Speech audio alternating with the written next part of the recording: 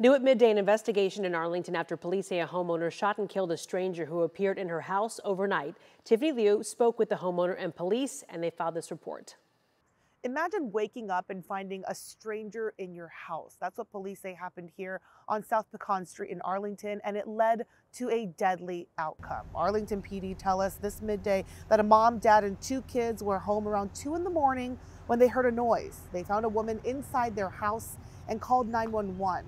A family member told me they just moved in 3 weeks ago and the house was vacant for a while before that. They also told me she was claiming it was her house. Ultimately, things escalated. The father shot the intruder and she died. Police were here until 9 o'clock this morning collecting evidence and speaking with the family. And at this point, we are waiting to find out who this woman was. Police have yet to identify her, but they can confirm she did not live in this house. Police also tell me that no one is facing charges at this time. And I did briefly speak with the father who pulled the trigger, and he is clearly traumatized. At this point, he has no comment, and of course, we want to respect his space. In Arlington, I'm Tiffany Liu.